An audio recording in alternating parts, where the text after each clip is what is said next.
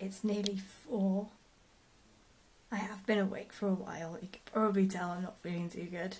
I think that was the reason I was so tired yesterday. I've been sleeping on and off for about 18 hours.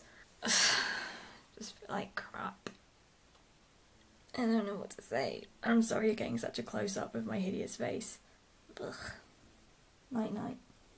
Okay, this is what I do when I'm ill. Oh, hey, you can see me. Hi. Yeah, I just play random games.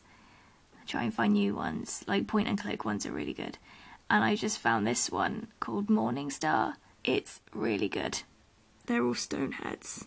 It's really creepy. I'm finally up and about. My throat's still sore, but it sounds a lot better. I've been sleeping a lot today, which probably means I'm not going to sleep tonight, which means my sleeping pattern is going to get fucked up again.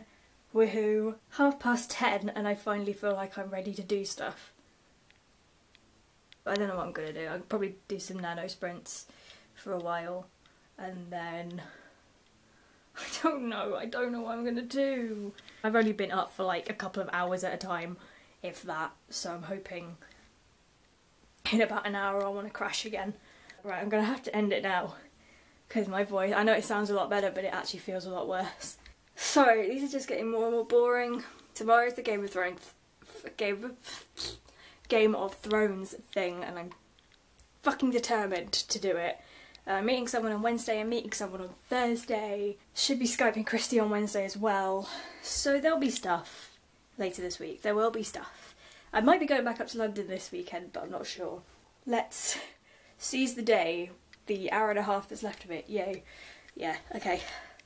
I'll let you know how the nano sprints went tomorrow because I can't be bothered editing any more of this. Bye!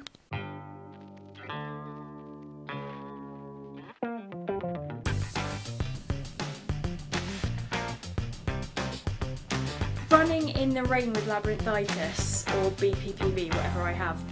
I don't recommend it, it's not fun.